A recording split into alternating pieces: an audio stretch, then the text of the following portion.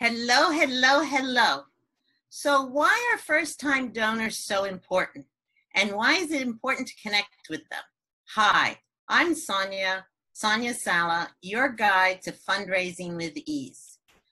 First-time donors are really important because you put a lot of time and effort and possibly money into getting that donation.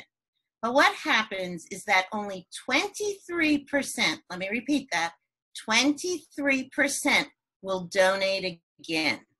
That means 77% are walking out that door every year. So why does this happen? Well, what happens is that they usually make a small donation as a first-time donor. And the reasons they do that is probably a friend asked them or they were invited to your event. The other thing is that they, I just lost my train of thought. Here it is, it's back.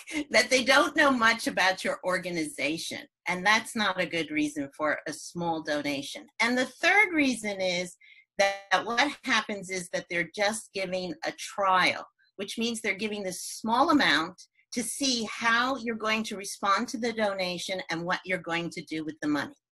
So again, it's 77% of the first-time donors are not donating again.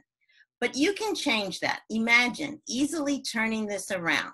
So anyone in your organization, your board, your staff, yourself, all they have to do is make a phone call to a first-time donor. And they're simply going to do three things. First, of course, they're going to thank the donor for the contribution. The second thing they're going to do is ask them why they contributed. Was it because a friend told them, they were at an event, or maybe they even read about your organization somewhere? And then the third thing is, what would they like to know more about your organization? That's it. You're not asking for money. It's a simple follow-up call to retain more of your first-time donors. I suggest you do it. In fact, do it. Let me know how it goes.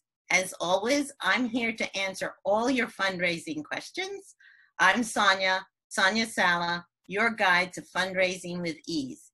And remember to keep smiling because you are doing the best you can, and that makes a difference.